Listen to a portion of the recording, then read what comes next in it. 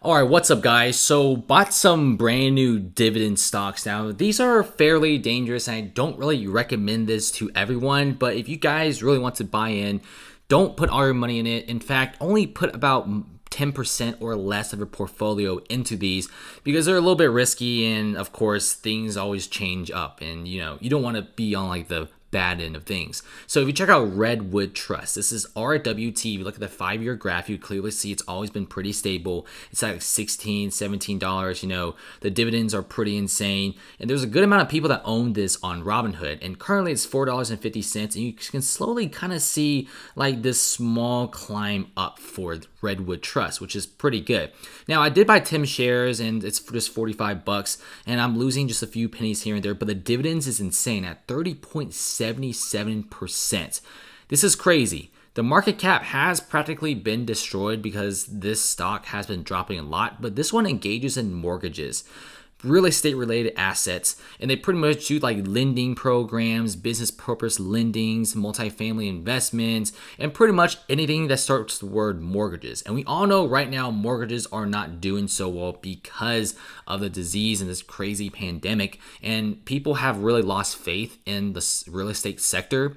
But it's even crazier if you go to like the mortgage lending business, like the loaning programs. They're not making that much money. And Redwood Trust is in a pretty big danger right now. But of course, that means it's at a really cheap price. It's $4.50. Before this crazy stuff, it was almost at $18. So we're looking at a lot of percentage of gains. And this is like a really rare dip for a lot of these companies. You probably never see this again.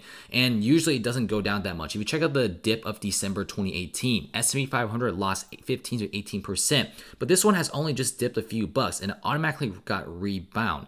So yeah, this is a really good stock if you want to have some super high dividends, because 30.77% is something that you don't see every day. But keep in mind that they're mostly in the mortgage industry. Now, the whole reason why I'm not too scared about this is because the states are slowly opening up. Now, what does this mean is more people are going back to their jobs. When more people are going back to their jobs, more people will be paying their rent, and people will be paying their mortgages, stuff like that. And also, this is pretty incredible by CNBC. Weekly mortgage applications point to a remarkable recovery in the home buying sector. So this is pretty insane because a lot of this unemployment news is just temporary. It's not going to stay around for a long period of time, because if it does, I'm pretty worried myself. But it's just for a short period of time. It's not like for years and years like the Great Depression or 2008. It's just for a few months, because eventually stores, restaurants, hotels, for example, they have to open up.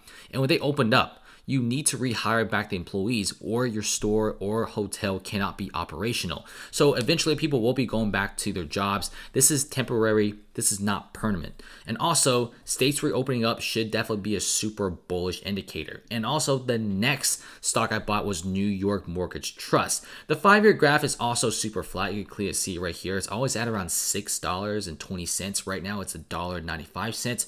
It's super cheap. Like, if you guys want to buy a double cheeseburger, might as well buy a share of New York Mortgage Trust, because the dividend yield is 41.88, which is absolutely insanely high.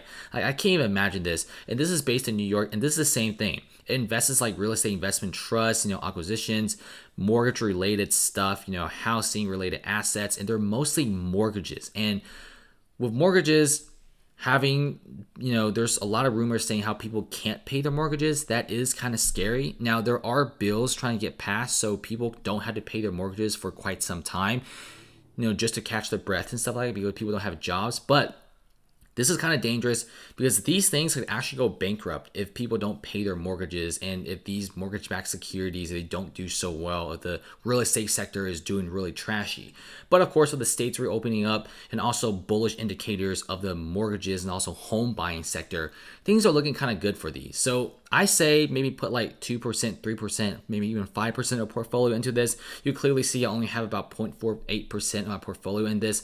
This one only 0.55%. I bought it just for fun, and honestly, the dividends are so high, it's honestly kind of hard to pass up. And these prices, you don't see them often. Anyway, thanks for watching, and comment below.